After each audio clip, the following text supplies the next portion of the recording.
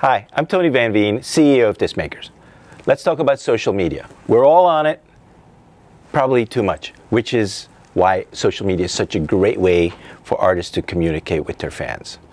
I'm going to talk a little bit today about the basics, how often to post, stories versus posts, and what main types of content that you can post. And then in a future video, I'll talk about how to optimize the effectiveness of your social media presence. So, how often do we post? It kind of depends on the platform. Facebook and Instagram, once or twice a day you want to post. Twitter and Snapchat, where the feed scrolls much faster, there's a lot more content. You can go 7-8 times a day, sometimes even more frequently.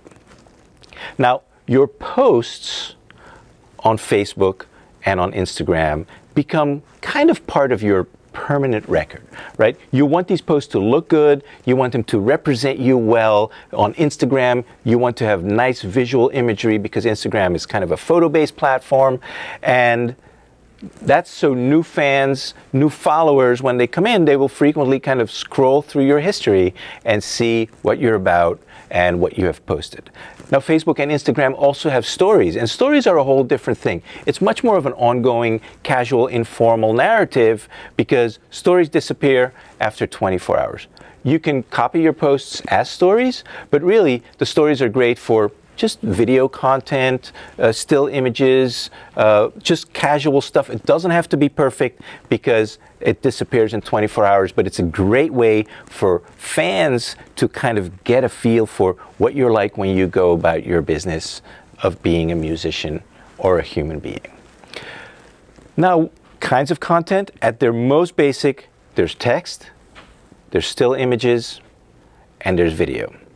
Typically, text posts tend to drive the lesser engagement in terms of likes, in terms of clicks and comments, but not exclusively. It depends on how good the text content is. One of my personal posts that got more engagement than anything else was a super long text post. So text posts can work, but it's easier to kind of scroll by them. And so a still image, a photo as part of your post tends to, if the photo kind of grabs your attention, it tends to stop people from scrolling right by.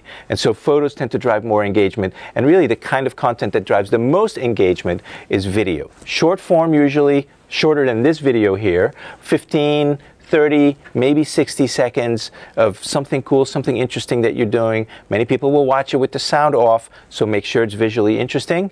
That tends to get the highest level of engagement from your fans, your friends, your followers. Hope you found this helpful. Next week, we'll talk about how to increase the effectiveness of your posts. See you then.